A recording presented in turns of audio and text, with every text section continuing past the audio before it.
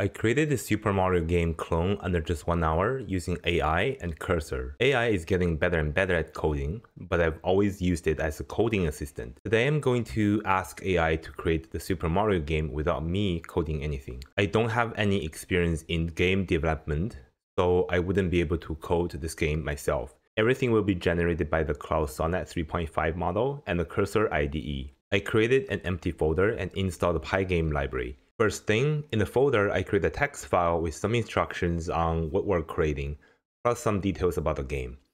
I started by typing out create a Super Mario, and then autocomplete feature starts filling out the sentence. Super Mario game using Python and Pygame. Press the tab key to accept the suggestion. And then I want to include some details about the game, so I say that the game should, and then magically the cursor autocomplete feature will take care of the rest for you. Platformer game, 3000 pixel wide for the level. Players should be able to move right and left and jump. That sounds good. Let's accept that. So the game should have a start menu for sure.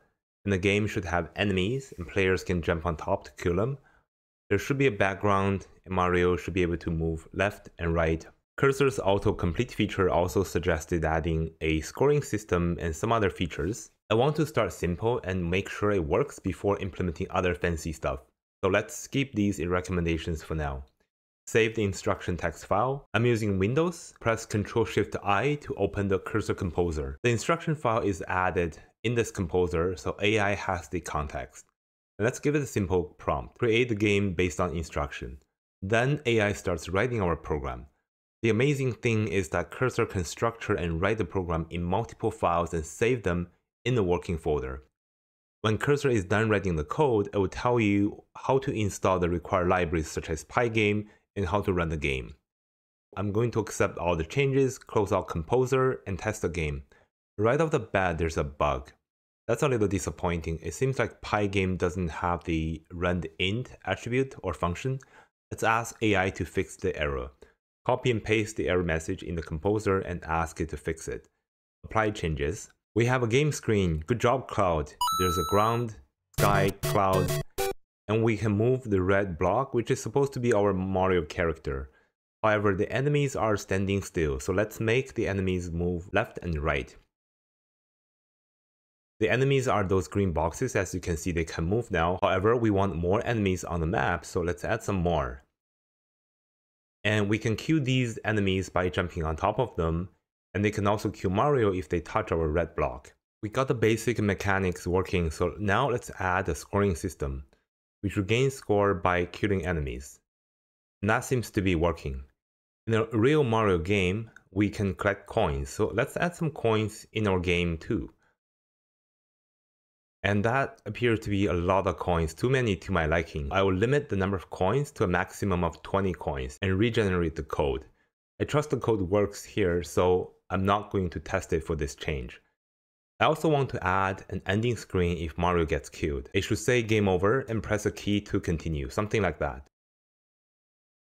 In this iteration, there is a game over screen, but pressing the spacebar doesn't start a new game. So let's fix that real quick.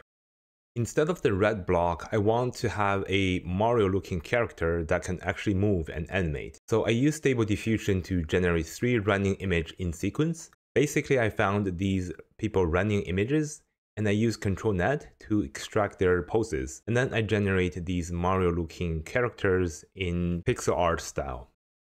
I will put these images inside a folder called Assets within our working directory.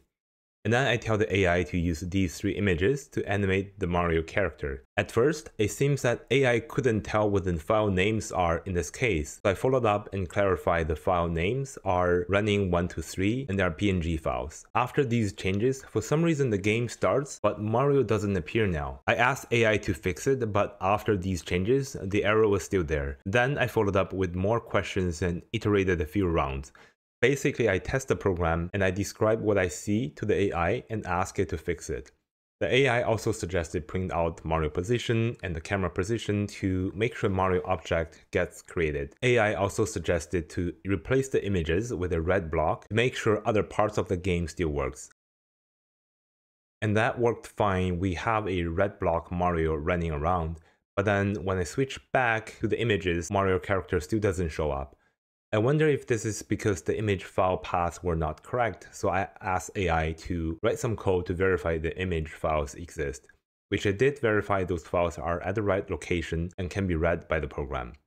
After a few rounds, finally, in this iteration, AI suggested that there could be a few places to check for why the character was not showing up. It could be the image size or position.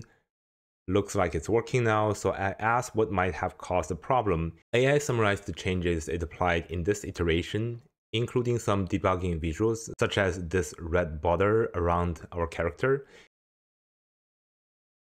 Now the game works fine, but I noticed the game is still missing a winning condition. So I asked AI to add a flagpole and a castle at the end of the level, which the AI did by adding a new file called endlevel.py. At this point, when Mario reaches the flagpole, we should win, but that's missing. And the castle looks really bad now. Let's ask AI to fix these things and also add an ending screen. This time the castle looks better, but because the level got extended to 4000 pixels, however the ground wasn't updated to match that length. And as you can see now, I might have found a bug in Cursor that it stopped responding to my prompts in this window. I'm not sure what went wrong, so after a few tries I decided to shorten my prompt, and this time it worked. I played the game a couple more times and found a few more bugs and asked AI to fix it. At this stage, I think this is a success, given I don't have any experience in making games. AI did a decent job at creating the game mechanics as well as the graphics, and my role was really a tester and reviewer, and all I did was just describe what I see on the screen to AI, and it somehow figured out how to program the whole game and debug several issues. That is all for today. Hope you enjoyed the video, and I'll see you in the next one.